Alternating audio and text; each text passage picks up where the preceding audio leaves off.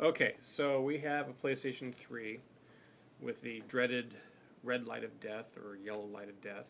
They mean different things, but in most cases, it's either something you need to tear down in order to fix or send it back to Sony. If it's under warranty, obviously you're going to want to send it back to them and they'll be able to fix it. The problem comes that a lot of times this happens during the middle of a video game when it decides to die, and so your game is still stuck in the CD slot. The conventional wisdom is that you can't get it out, and if you send it to Sony, you're at their mercy to see if you ever get it back.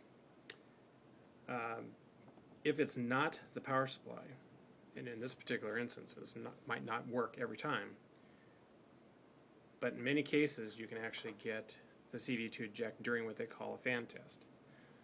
So first of all, I'm going to try to power this on. I'll show you that it is indeed the yellow red light of death problem. So as you see, it fires up immediately, fails, and goes into blinking red.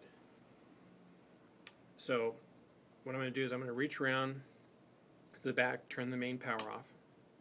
I'm going to press and hold down the eject button while I turn it back on. This will initiate the fan test. I'll wait till I hear the fan fire up. You can hear it now. And then just press the eject button again. And it'll pop your CD right out.